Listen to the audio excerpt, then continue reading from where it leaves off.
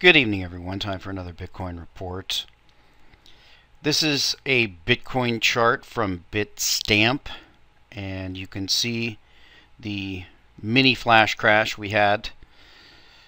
You can see that the Mt. Gox price is 566 while we're trading at 708. Big reversal. Mt. Gox has traditionally traded nearly $100 over the other exchanges. That has now changed. Before I get into this big story, I want to give a historical lesson here. This is my Bitcoin report from back in June 19th, 2011. So more than 2.5 years ago, just so you can see that this is not a new thing. Let's watch a little bit of this here. 1 cent. That's right, people. 1 cent. Now we're back up to $1. So this appears, is that $2 and $1? I wish my charting software was working, but it doesn't seem to be working at all. The bad ticks are just coming like crazy. It looks like a complete washout. Now, I haven't studied before to see if Mt. Gox has the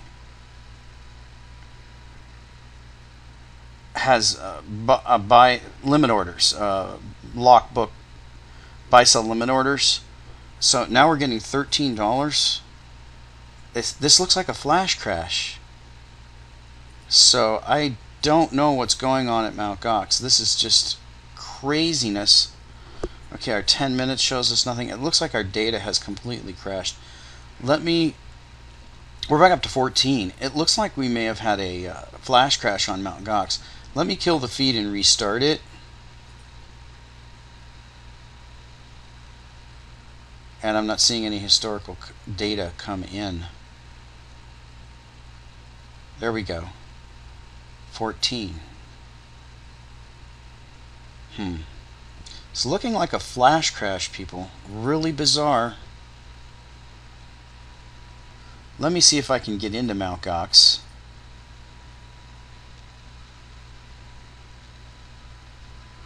Mt. Gox shows the crash.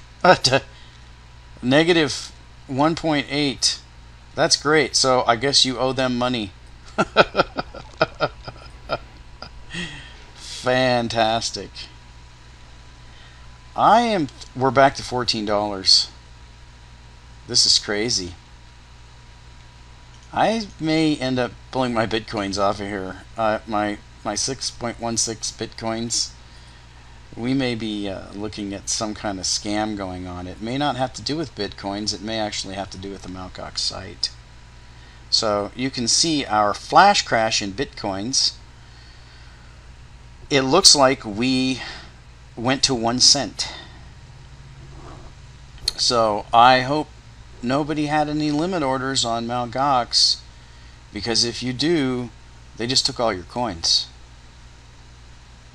And that ought to tell you about trading with limit orders and stops, because the way that works is that in a flash crash, and that happened in the May flash crash in the stock market, there were stocks that flashed to a penny and flashed back up. And of course, that's never been sufficiently investigated. So this is an ongoing one, people. I may have to cover this again tonight. But we had a flash crash to 1 penny on Mt. Gox in the Bitcoin. We're back up now to 15, and this is craziness. But I will let you know when I find out. Talk to you next time. Okay, so that was the video there, and my initial guesstimate was that it was a flash crash. Now, we all know that it turns out that Mt. Gox was hacked.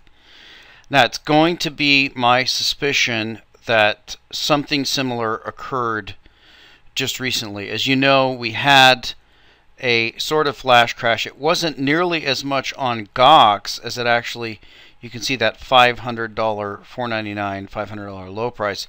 Actually, BTCE shows a flash crash down to 102. I don't think that trades actually occurred at those prices. But we can see on Bitstamp that the price is actually higher right now than the beginning of that flash crash. You can see there was actually an initial breakout here, and that was fairly significant right before the Mt. Gox issue occurred. So what's going on? Well, I've suspected for some time that Mt. Gox is possibly got hacked in the past, and that what had happened is that they probably lost a lot of coins because of poor security. And if you're running any kind of exchange, you can see at this point, now in the video that I did back in 2011 when the original flash crash occurred, there was Mt. Gox and Trade Hill. And of course I went and checked Trade Hill, and it was not really trading that much. But now it's a whole different scenario. You can see here's a list of cryptocurrency exchanges, and you can see the name of the exchange, the total volume of the exchange, and the trading pairs on the exchange. Now, it's interesting that they've delisted Mt. Gox here. Gox is not listed at all. And I've covered the graphical exchange comparison before, and in the past Gox was down here at third, but now you can see that we've got OKCoin, and that's the big Chinese exchange, and Litecoin is actually trading more volume than Bitcoin, actually twice. So Litecoin is a big thing in China.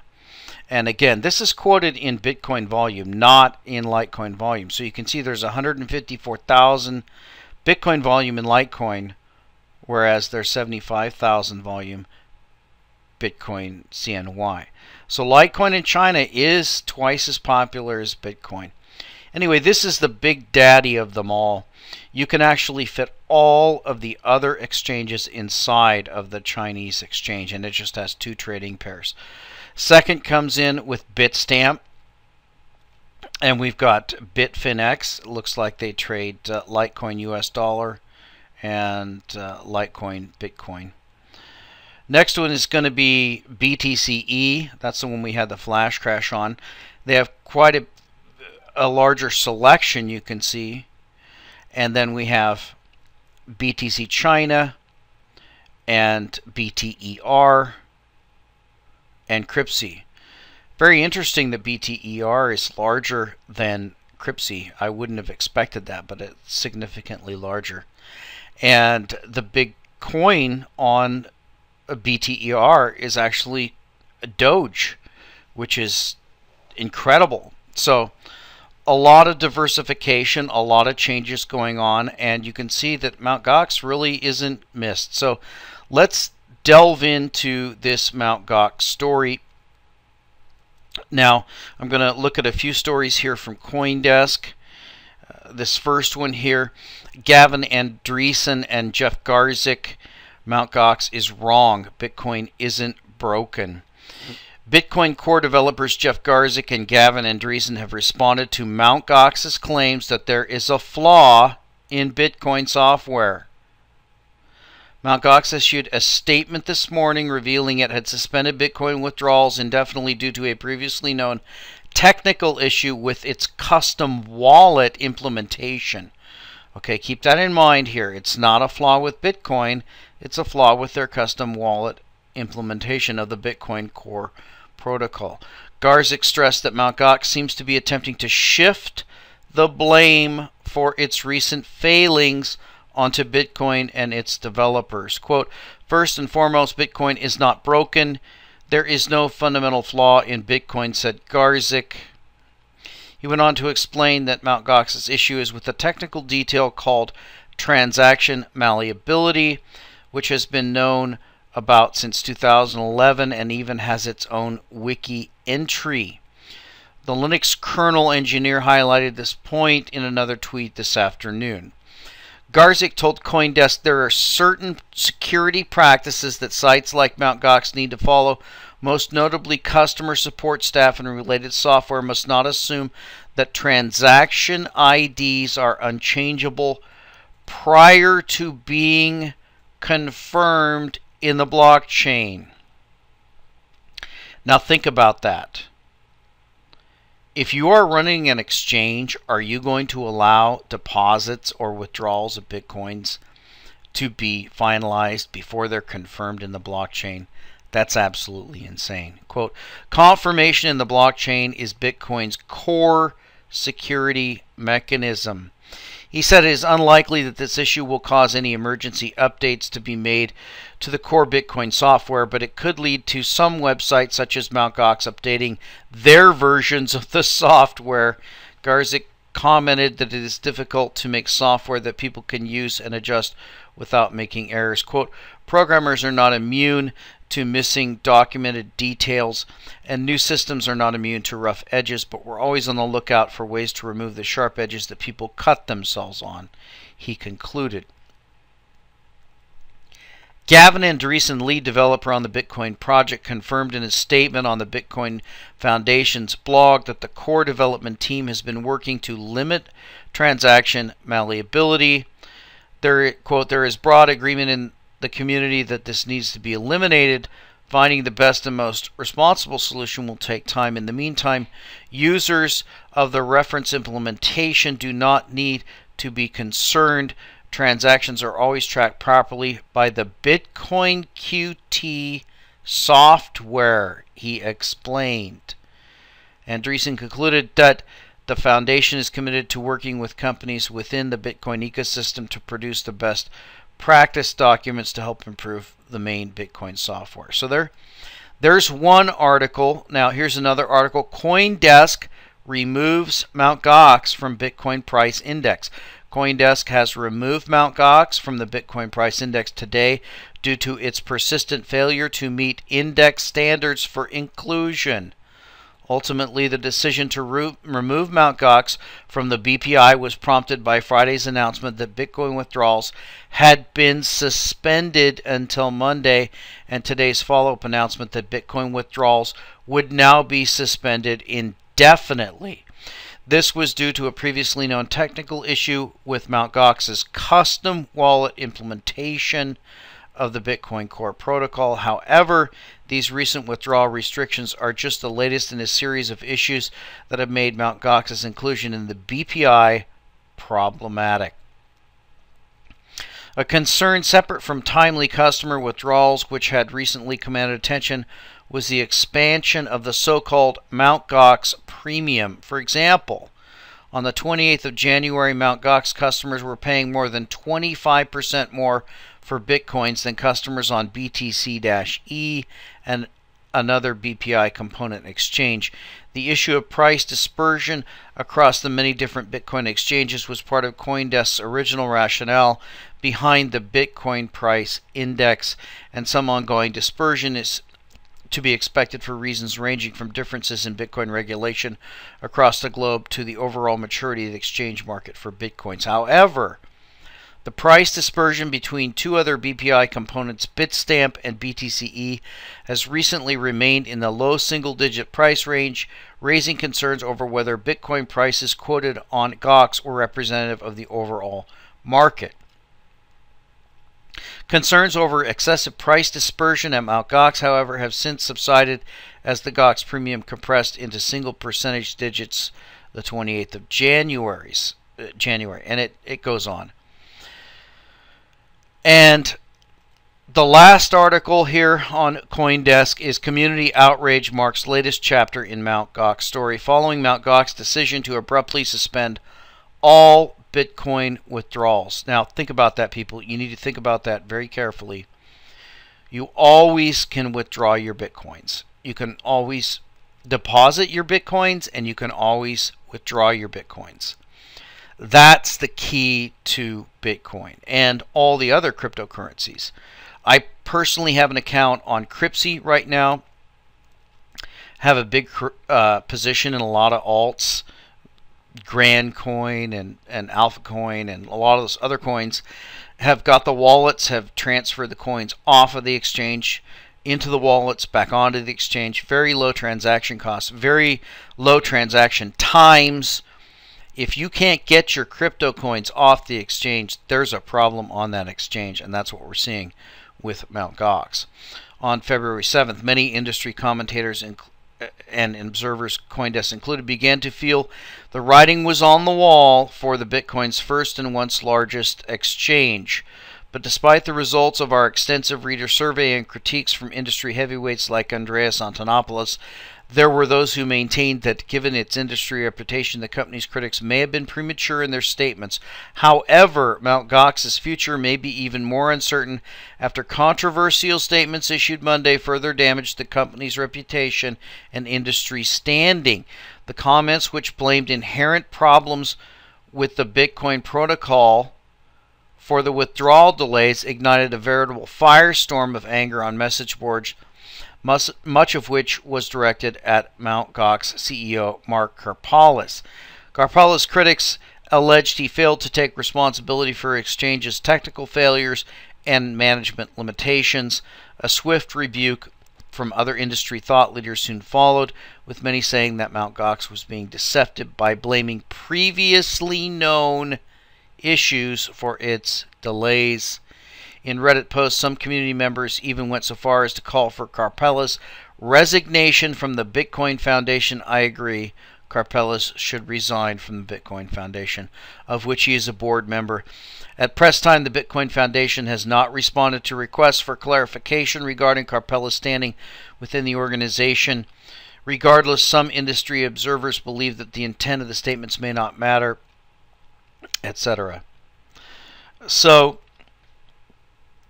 back to the charts.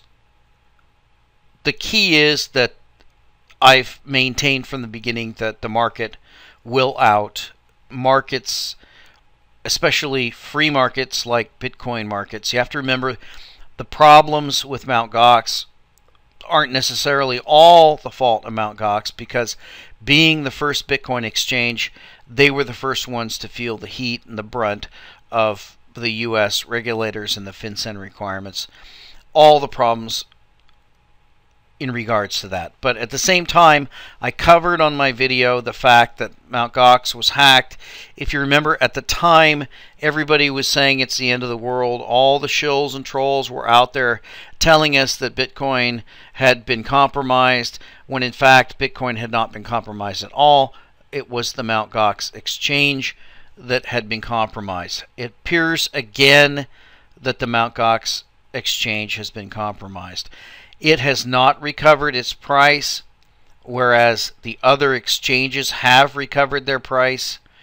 You can see the dramatic difference between Mt. Gox and these other exchanges on these same time frames.